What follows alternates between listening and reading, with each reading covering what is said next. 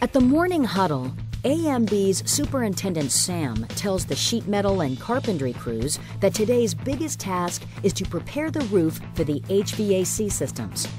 After they discuss the steps involved and the potential hazards that may come up, Sam adds that they need to get started because the afternoon weather forecast is calling for severe thunderstorms with a chance of lightning.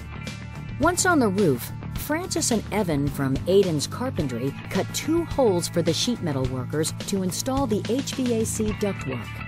Since they won't be starting the installation until after lunch, Francis and Evan screw down pieces of plywood over the holes and put out a few safety cones.